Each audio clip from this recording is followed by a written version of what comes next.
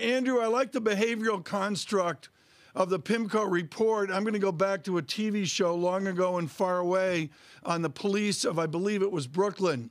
Be careful out there. And you make it very clear within the certitudes of 2021, we need to be careful. What does that mean? Yes, no, I like your Hill Street Blues reference, if that's right. So markets have priced in a lot of good news, and this is the way markets work. It may look very difficult out there now in terms of COVID across the world, but the market looks forward to vaccination and the recovery. And we forecast a strong recovery from the second quarter onwards, the strongest growth in a decade this year. But the markets have priced this in. If you look at particularly kind of equity markets, risk asset behavior. So as we say, we have a pretty optimistic view on the outlook, looking through this difficult first quarter, but be careful because there's a lot of risk and a lot of good news priced in.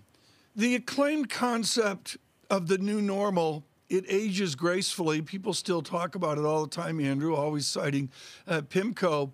Forget about it. What's the new normal at Pimco? So I think that construct has served us well. And if you just look at the level of interest rates and central banks anchoring the front ends of curves, then that has served us well.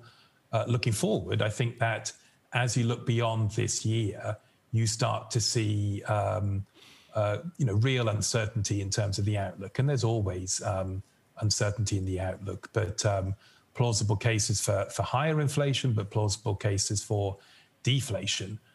Plausible cases for ongoing fiscal activism. We're talking about the Biden economic plan today, but also the potential for fiscal retrenchment. So I think, yes, we may have another year or so, another couple of years of the new normal to go. But as we look beyond that, I think as investment managers, we're going to be in a world with what jargony kind of fatter tail risks, positive and negative.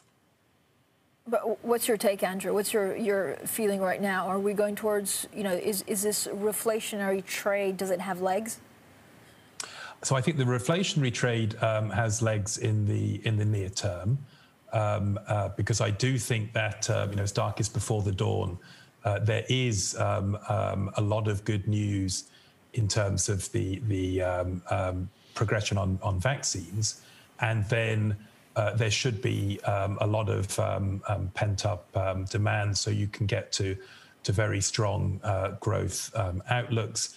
Central banks have told us that they're going to remain very supportive, and we expect that. It could be interesting when this gets challenged. The reflation runs into greater uncertainty on central banks later, but that's not going to be, I don't think, a story for this year. Probably, certainly not the 6 months to come. So yes, I think that there is further room to run. But that said, if you take treasuries, you are anchored by a Federal Reserve which is going to continue quantitative easing, tapering, possibly at the end of this year, but much more likely next year. Years to come before we have rate increases. Janet Yellen at the Treasury, somebody who's going to be working very closely, very supportive of the Fed. So in effect, you have yield curve control, not formal but informal, and I think that should be anchoring for fixed income yields. So if Treasuries go up too much further, then they will start to look attractive, even at relatively low yields compared with history. So Andrew, where are you expecting the 10-year yield to year end? I think around these levels to let's say 1 to 1.5% would be reasonable. I think as an expectation as we get confirmation of the sort of outlook that we're forecasting in our Pimco outlook. But you do have that push and pull, lockdowns versus vaccines.